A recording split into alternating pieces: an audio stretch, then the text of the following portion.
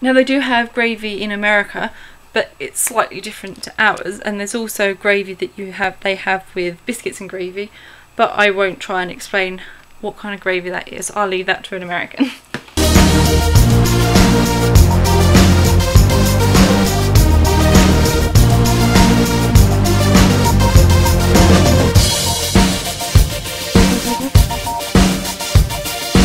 For another video I mentioned that I would do a video on some of the things that we have in our cupboards that are British or sold mostly in Britain. So here goes. So first off we have Yorkshire tea, and this was found in our local World Market. It was shown in a previous video that I'd put a link to down below. I'm not like a massive tea drinker, I never was at home, but I do like to have it occasionally. And linking in with that is, they're not in the original box, but we have some PG tips which are also found in our local World Market. Then we have some Cadbury's drinking chocolate. We mainly drink it in the winter, but we do occasionally have it this time of year as well, and this was found also in our local World Market. And then we have Kenko. This is an instant coffee. I love it. It was one of my favourites back home. Not that I minded sort of like Sainsbury's own. I'm not too fussy when it comes to coffee, but Kenko, I love Kenko.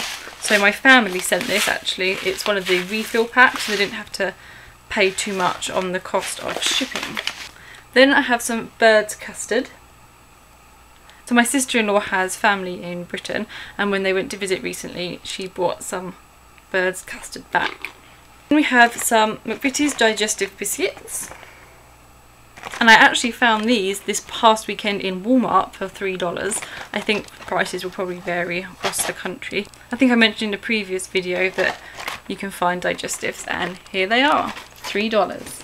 Then we have some golden syrup, and I found this in a local store. It's not sort of a chain store, but it's just one of our local ones. It was a bit overpriced, but we haven't obviously used much of it, which is good. And then we have some mint jelly.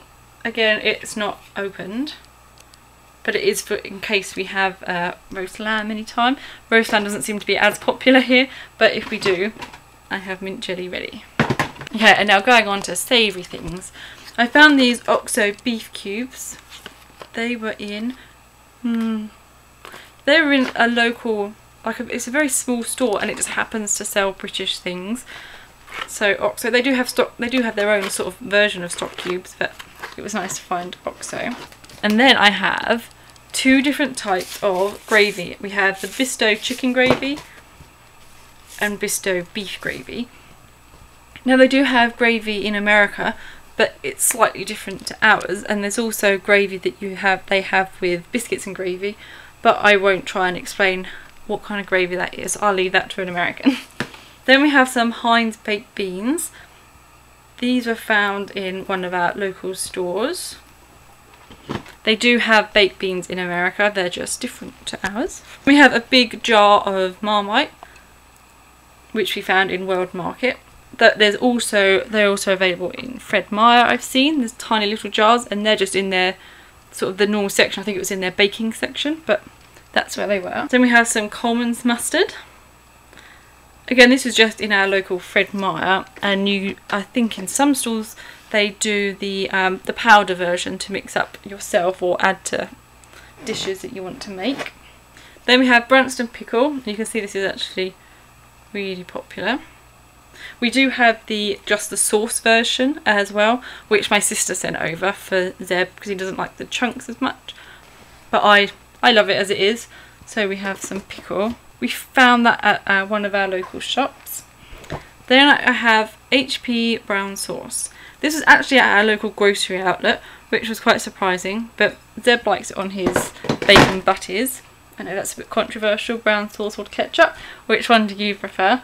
Zeb prefers brown sauce, I prefer ketchup. Not that I eat bacon. That's a whole other story. And then we have Liam Perrin's Worcestershire sauce. You can buy this here in the normal stores at sort of a normal reasonable price. It's just in a slightly different packaging, but this is the original packaging from back home. So there's some of the things we have in our cupboard and in our fridge.